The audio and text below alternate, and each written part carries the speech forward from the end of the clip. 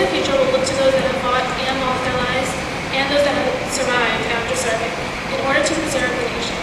Despite the outcome, all veterans have risked the ultimate sacrifice for the good of the people in their country. This voluntary act of patriotism cannot go without notice, and it will pave the way for the future of the nation as a whole. One day it is hoped that liberty and peace will go hand in hand. But until that day comes, Americans will continue to fight for freedom.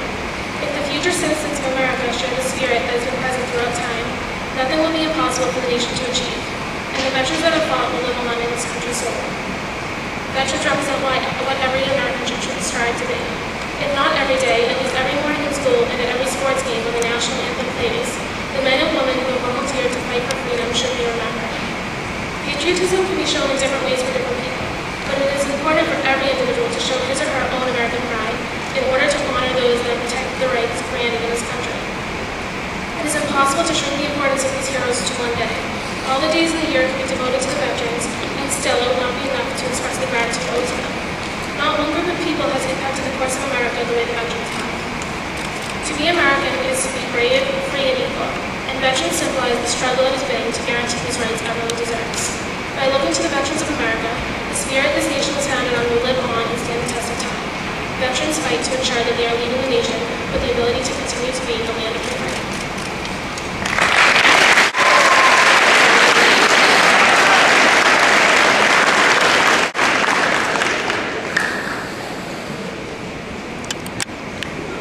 They walk among us as common civilians. They live their lives for common purpose, to represent emblems for the common good. However, these select few men and women are instilled with characteristics uncommon to the general population. The call of duty had appeared before them, and without reluctance, a swift answer was reciprocated. With hearts abound with bravery and an unmatched strength fit for the task, our veterans have granted this nation an enormous contribution. For the sake of their fellow countrymen, they have offered up the most vital gift one can be given to secure freedom here at home. For centuries, these valiant protectors of liberty have stood firm in their salute. With America eternally in their debt, the veterans of this nation have proven invaluable to who we are as a country and what we stand for as a society. Throughout the lifespan of the United States, the rightful accolades of these noble souls by the public has elevated their members to positions of great influence. By no means a coincidence, America's most distinguished leaders are those who have weathered the scorn of the battlefield. In observing Emanuel Lintz's portrait of General Washington crossing the Delaware, one can sense a tide of adulation surrounding U.S. military service. It is for this reason that the indispensable veteran to the War of Independence was unanimously voted into office. This trend stubbornly persists across subsequent generations. Iconic figures of the American military have consistently risen to help guide the direction of the United States.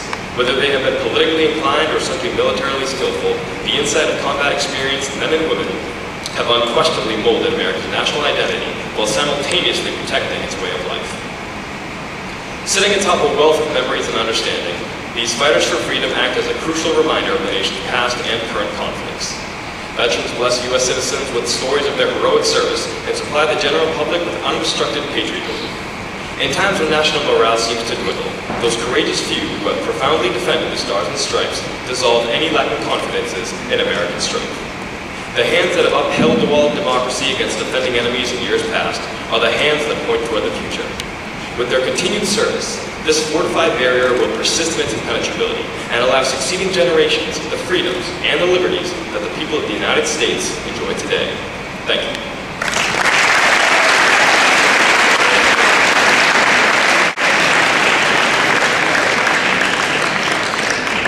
At this time, I would like to introduce Ms. Lisa Downey.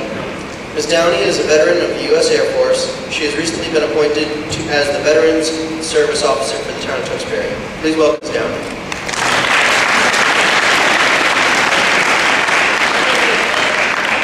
To serve my country, and it's an honor now to have the opportunity to assist veterans and their dependents. My military service was more satisfying thanks to those like my father, my sister, and the many other veterans across the armed forces who served before me. I'm proud that our society values the service of those in uniform today and honors those who made the ultimate sacrifice. I would like to have our veterans in attendance today introduce themselves and state their branch and years of service.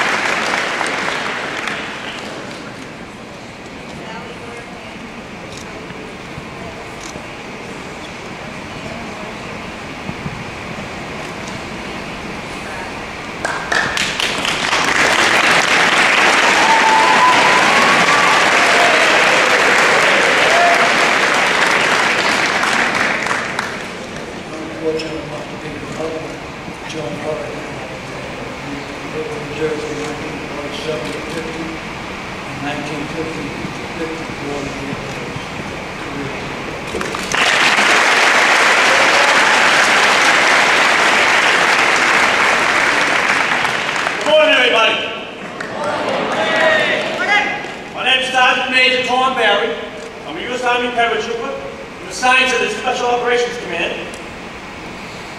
Like many of you might be thinking about joining the military. In 1977, August 31st, I joined the military right out of high school. Last year in June, I retired, 36 years of service in this great country of ours.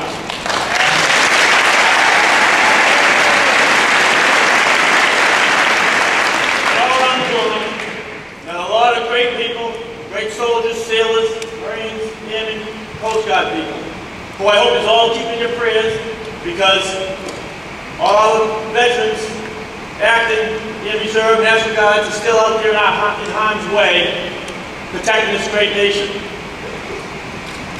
Some are in Afghanistan, some are still in Iraq, and a lot special operations, other places around the world that is usually not heard of, doing the job to protect our nation and other nations that require our help. I'll tell you.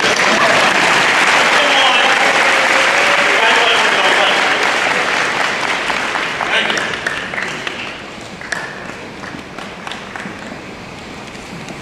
Good morning. I'm Petty Officer First Class Judy Colvin, and I joined the Navy Reserve after I raised a family and retired 10 years ago and served during Desert Storm for 1 year. Thank you.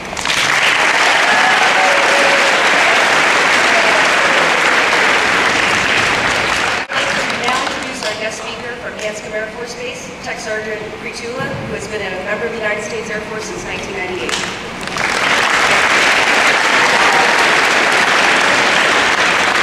Thank you, everybody. Good morning. Good morning. Good morning. Wake up. Wake up. How you doing?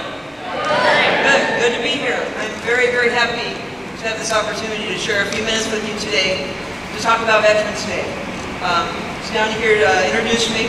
I've been in the Air Force since 1998, so a little bit over 16 years, active duty. And I'm not really a big warrior, so to speak. Most of my job has been in publicity. Specifically, I've been an Air Force band member. So a lot of the jobs actually in the military and in the Air Force are not necessarily all combat oriented, but they are all designed to support the combat operations that are going on, that have been going on, and that will continue. Specifically in the bands, oftentimes what we do is we go into communities, we play concerts, we go to schools, we go to veterans' homes and hospitals to make sure that people are not forgotten. And it's kind of a nice way to do it when you get a little bit of music in there, you get some history, you talk to the people, and you tell them a little bit about what's going on in the Air Force. So that's a little bit of the background on me. I've also done the Air Force Honor Guard here at Hanscom for the past 2 years. Not a whole lot of colors details, but the majority of that mission is funerals. So I've performed at over 100 military funeral honors. It is a sad statement, but I can't think of a higher honor or a better job than honoring our veterans at their final post like that. Currently, I'm doing some office work on base, and I will be changing stations in January. I'll be going back to a band in Ohio. So unfortunately, I have to leave this lovely area. So, why are we here? That's enough about me. We're here for Veterans Day. What does that mean, really? I mean, it means maybe some people get the day off. It means you get a day out of school. But honestly, I never really thought about it. When I was in high school, we didn't get the day off, and that was last century. But also, we never even had an assembly to talk about veterans. It didn't happen, it didn't exist. So in the 20, 30 some years since I've been in high school, there's been a big shift in how our country and our society thinks about the people that go to war and will sometimes go to die, put their lives on the line, and not come home for their country. So, what I'd like to do is give you just a brief little history, a couple of facts, then we're going to talk about why Veterans Day is important to you, to us, and to the future of this country. All right? So let's just make sure we've got all of our definitions down. So a veteran, what's a veteran? A veteran is one who has held long service in an occupation, or it can mean a person who has served in a military force. So you've got quite a representation of some of those honorable, brave people right here. I'm very proud to be sitting among them today. So now we know what a veteran is. And they serve. So what is service really? It's an act of helpful activity, employment in any duties or work for a person, organization, or government, or it pertains to the armed forces of the country. And then armistice. We're going to talk about that for just a minute or two. What is an armistice? Temporary suspension of hostilities by agreement of the warring parties or a truce. Okay, so now we know what basic terms are. So the history, a little bit behind this for those of you that have not heard this before, because there probably are a few of you out there. So November 11th in 1918, there was an armistice that was signed between Germany and the Allies. This armistice stopped the fighting and eventually led to the end of World War I. Right? So, it's President Woodrow Wilson who proclaims November 11th as Armistice Day. Does that the following year. Now, after that, well, they really didn't celebrate it a whole lot. Mostly what happened is around that time, you get maybe a minute of silence at 11 o'clock, because they did sign it at 11 o'clock, 11th hour, on the 11th day, the 11th month. So that's why we try to celebrate it in the spirit of that tradition. So in 1938, Armistice Day becomes a federal holiday. So now you actually get to take the day and recognize the service of the people that have fought. 1954, President Eisenhower signs a bill that officially changes Armistice Day to Veterans Day. What we wanted to do was include everybody that had fought in wars previous. So it's not just about the armistice, it's about the people that have served in the military. All right? So now a few fun facts, because there's not too much more history to that. All right, so we've got about 19 to 22 million veterans that are living in the United States today. That's a lot of people. But when you think about it in terms of the population of the United States, less than 1%. It's a very few amount of people that actually serve in the United States military. But they are a very courageous and elite group of human beings. People that would stand between you and harm's way, I give that any day. They're amazing people. 1.6 million of those people are female veterans. Now, a lot of that is in the more recent history, the past 50 to 60 years. You really didn't see a lot of females that served in World War I, Revolutionary War. You did see a lot of like nurses, things like that, but still, the majority of female veterans happened in more of our recent history. Also, 9.3 million of those veterans are over the age of 65. So what does that tell you? We've got a lot of younger veterans from some of our more recent conflicts and wars, right? So why is it important that we take time out, take an entire day, close offices, close services, take a day out of school? Why do we think about this? A veteran is somebody that has signed up to serve their country in whatever branch of the military they're in. They do this selflessly. They don't do it thinking, oh, geez, I really kind of want to sleep in this next 6 weeks of basic training. That's not what it's about. You join the military to serve. And that's one of the bottom lines. Now that service, it may not be pleasant. I'm sure any number of these folks over here have some incredible stories to tell, if they like. Some might not. But the fact is it's not always pleasant in the military. I mean, that's almost kind of goes without saying. Although I myself have never had to spend nights in foxholes in a foreign land. Shivering cold, no food, maybe questionable water. I have not had to do that. Millions of others have. And to those people, I salute. I can't imagine some of the atrocities they've had to witness while they're off in a foreign land, defending our Constitution and defending our way of life. A veteran, ladies and gentlemen, is somebody that stands between you and somebody that would do you harm, your family, and that would violate everything that this country stands for. It would violate your freedoms and your very way of life. That is what a veteran is. is a brave, courageous person who doesn't sit and think, oh geez, I might break a nail or I might get hurt. They don't think about that. They think, this is the job. I'm going to make sure that my family, friends, loved ones are safe at night. I'm going to make sure that I ensure my way of life that will defend my Constitution, and that's all there is to it. And if I have to die doing it, then so be it. That, to me, is a veteran. There are millions of them, untold millions, that never really got recognized either. And so that's why I'm so especially thankful that nowadays we observe Veterans Day, that we take a day out of our lives. Perhaps some people don't think a whole lot about it, but we take a day and stop, and we offer maybe deals, we have parades, there are concerts, there are assemblies, where we can recognize our brave men and women that have served in the United States Armed Forces. So if you want to just take a minute, work with me here. All right. How many of you out there, I'm going to ask you to stand, by the way. All right.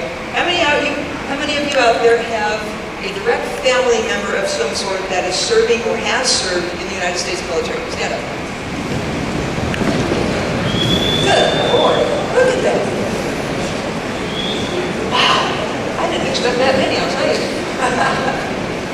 Congratulations. You know a hero. You're directly connected to a hero. Now, stay there. How many of you have a friend?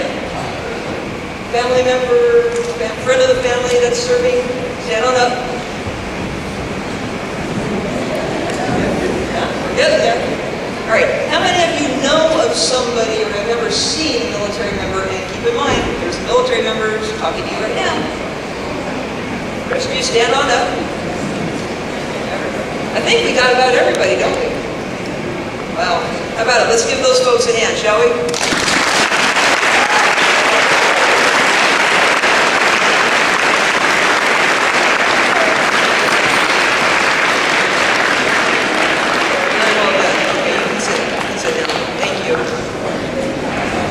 So that should just give you an idea of why it's important to recognize veterans. Because a veteran at some point or another in your life has affected you. Every single one of you in some capacity. So tomorrow, when we are actually celebrating Veterans Day, if you happen to see somebody out at a restaurant wearing one of their campaign hats, or you see them anywhere, sometimes, it's okay to go up and say, hey, thank you for your service. I know, maybe some people are not, a little more shy, they may not want to go up